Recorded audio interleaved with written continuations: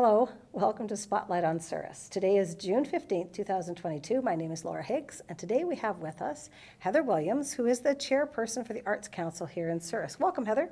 Good to be back again after yes, after the hiatus. Yes. So can you tell me what did COVID, when we just sort of getting over the COVID, what did that do for your organization? It stopped. Literally, yeah. Because you couldn't plan an event because who knew 2 months down the road whether you'd be shut down anyway. Right. So we had finished. We usually do a series of 5 shows in a year, and so we had done 4, and the next day it got stopped. Mm-hmm. So we do still owe our season ticket holders a show. Okay. So hopefully this year, and I think what we'll do is give them a coupon they can use at whatever show they wish to come to. Right. And we're not going to do a series this year. We still kind of, it's a little hard to get started up again. Yeah, because you couldn't even go to the planning events. The planning events were shut down as well, right? Exactly. So you had nothing to grab onto. No, and they did do a whole bunch by Zoom, but you sort of have to be comfortable with that kind of medium. But you can't book anybody. Still. So yeah, yes, so your hands were tied as far as the Arts Council goes. Exactly, and you got to remember too, our audience, a lot of who are seniors are now 2 years older. And good point. They're cautious about coming out in public into groups. And so we are going to proceed cautiously as well. Right. And we hope we can, we've got sort of talking about a concert starting in October. And, but that's being finalized yet. So far, Manitoba Theatre Centre, which is our usual rural two. They're coming in on February the 15th, I think I have written down here. And yes, and they're presenting I guess a more serious drama. Normally that's kind of a comedy, but it's called Assassinating Thompson. And the group of 7, the one fellow, Mr. Thompson, was mysteriously died. Okay. And so this is what the play is about. It's a one-man play. And but at the same time, I think it'll be very interesting. It's part of his history as well. And I think the audience will enjoy it. And these are such great actors that you really do get into the show. For sure. Yeah. And they bring their own sets, and we help them set them up, and they request so many people to be there to help, and so that's a great night. And then in March, and these are just the ones that are confirmed, in March we're having a duet, and it's Dave Gunning and J.P. Cormier, and they're guitarists, singers, songwriters from the Maritimes. Oh, nice. And both Heather Timischuk and I have seen them when we were down there at the Celtic Colours. And they're amazing with their talent. Great. And so they're coming on March the 6th. They're on their way through to do a show in Saskatoon.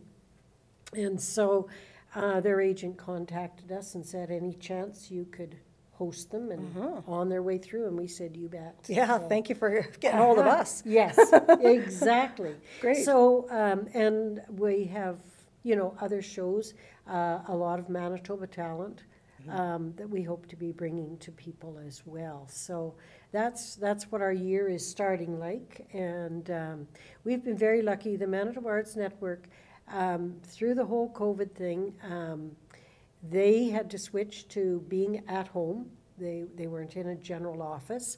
And but every week there was a Zoom session teaching us something. And so it was amazing what was out there available to learn about producing putting on shows and doing our skill. The production and what you would do with your group was come to a halt, but your actual the learning part for Yes. you folks who do that was still available. It Thank was- goodness, eh? Exactly. Because yes. that could easily disband a group, not getting together Oh, for 2 years. Exactly, yeah. No, Wow. it was a challenge. But Yeah, anyways, Yeah, and very we're different, hoping- because we're not yes. used to that. We're used to coming to meetings and having everybody around the table, Yeah. doing it on the computer with someone and, Yeah, and then it's- all these people on your computer talking, and it's a little difficult. It is. Last summer, the Arts Council, even though we weren't producing ourselves, we helped fund the entertainment for the Peacock Days and for the Heritage Days and the other events in Souris. We had a fund that we thought that that's what it should go, and it. Oh, nice. So the Indigenous entertainment that we had here in the park and things like that. So we stayed active to some degree, as much as we were able to. Yeah, as much as the rules allowed it. Exactly, depending on Yeah. the month. Yeah, and that's right, but when they let up the rules and then you start up your program, you can't just come in with a big bang. You have to do something smaller in order to get back on your feet. You do, yeah, and a lot of planning goes in, and I guess you're sort of out of the rhythm of these kind of things too. So hopefully, we should be able to go to our conference this fall.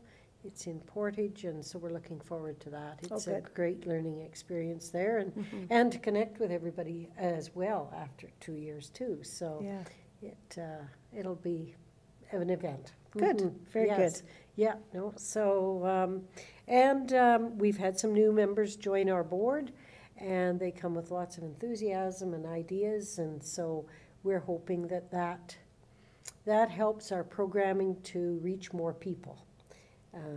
We try and do a variety of different things, whether it's drama or music of some sort, and we're still trying to reach out to people and, what entertains you kind of thing, and be able to offer that to people in Souris and area. Well, and like you say, that the people who usually come to your groups, like you say, they're 2 years older, and their life has changed quite a bit. Yes. And so those other people didn't naturally come into it because you were on hold. Exactly. So you almost kind of have to track them again. Exactly, yeah, you really have to see what they're wanting and try and deliver that, or get them interested in what you do offer, because a number of people will come and they'll say, I never would have come to this on my own, but somebody suggested I come, and I've really enjoyed it, so I'll be coming back to that's whatever else you offer, So it's for them to get to, I guess, trust us that what we're bringing is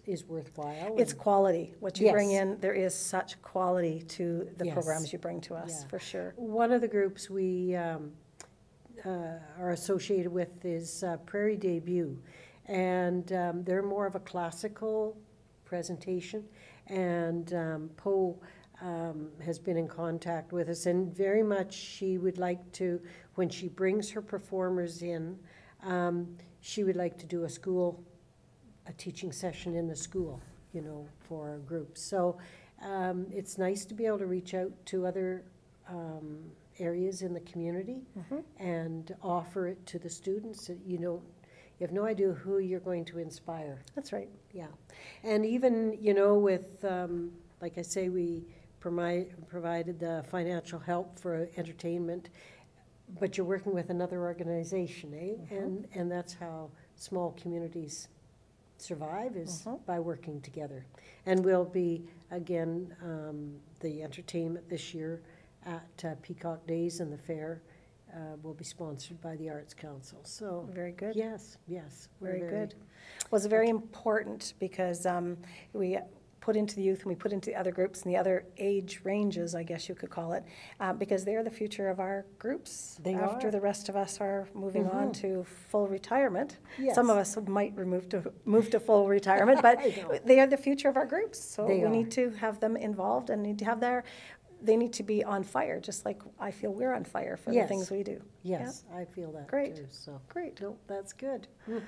So we hope, like I say, that people will come and give us a try again, and see what we have to Absolutely. offer. Well, it So, sounds like an exciting year you have ahead, even though you haven't yet finalized all your events. It sounds like it's Yes. going to be a very exciting. yes, Okay, well, I'm glad you guys are back on your feet and running. We Yes. really appreciate we appreciate your time here for sure, but we appreciate all your efforts that you do for our community as well, Thank you. Heather.